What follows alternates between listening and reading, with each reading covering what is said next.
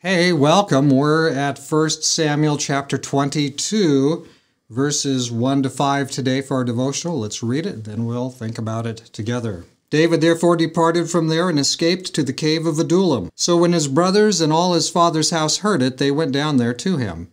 And everyone who was in distress, everyone who was in debt, and everyone who was discontented gathered to him. So he became captain over them, and there were about 400 men with him. Then David went from there to Mizpah of Moab, and he said to the king of Moab, "Please, let my father and mother come here with you till I know what God will do for me." So he brought them before the king of Moab, and they dwelt with him all the time that David was in the stronghold. Now the prophet Gad said to David, "Do not stay in the stronghold, depart, and go to the land of Judah." So David departed and went into the forest of Hereth. So here we've got some interesting pieces. David retreats to the cave of Adullam.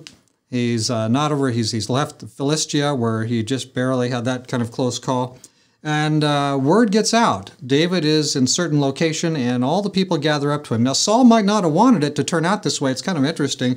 But what do you have? Everyone who's in distress, everyone who's in debt, everyone who's unhappy and discontented, they gather to him, and suddenly, boom, David's got 400 guys. Could be a band of thieves. He could start in on a life of, stealing stuff. He could start a little group there and rent out a group of, he could be a group of mercenaries. Different things David could be doing, but you know what? That's not his goal. David, because of Saul's weird leadership style, he has created a whole bunch of discontented people.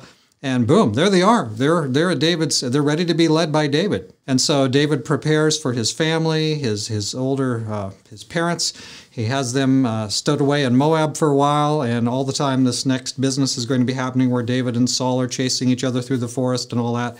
They're away in a safe location. Good for David. He's caring for his beloved parents. And then you notice something else very interesting at that 5th verse. There's a prophet in the midst. God sends his prophet, Gad. Gad is part of David's group here. And Gad tells David, I'm going to give you some direct guidance from God. I'm going to give you some direct insight here. Do this, don't do this, go to this place. And so, interesting how God is working to preserve David. God has provided somebody to his people, this little band of outcasts. God has provided somebody to help them go in the right pathway. It probably looks pretty grim for David. He's kind of an outcast. He's kind of living alone in the forest, more or less. And yet God sends him many people to be with him. God sends him even a prophet for guidance. So God has his eye, even on a small group of people, a small, very small number. God has his eye on them for good.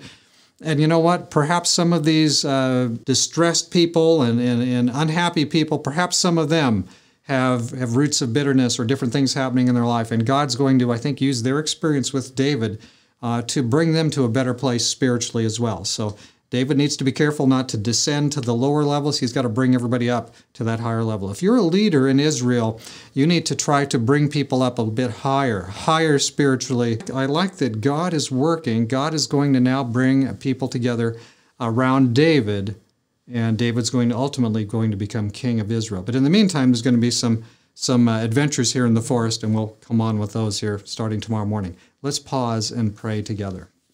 Dear Father in heaven, even when we are a very small group, David's a very small group here, even in those kind of cases, it is true that you want to give us leadership. You want to provide us leaders, and here you've even given David the benefit of your prophet Gad. Thank you that David's a man who wants to know what your will is through your prophets, and he's willing to follow them. Without that, I'm sure that David would not have survived this next period of trials and tribulations. So, Lord, when you send us a prophet to guide us, help us to be true to you, help us to seek that guidance, to be glad you've sent it, and to listen and watch and obey where you send us to go. So now, Lord, watch over us day by day. We might be a very large group, we might be a very small group, but may you watch over us so that you can achieve your purposes through our life and work at this time. Thank you for hearing our prayer. In Jesus' name, amen. God be with you.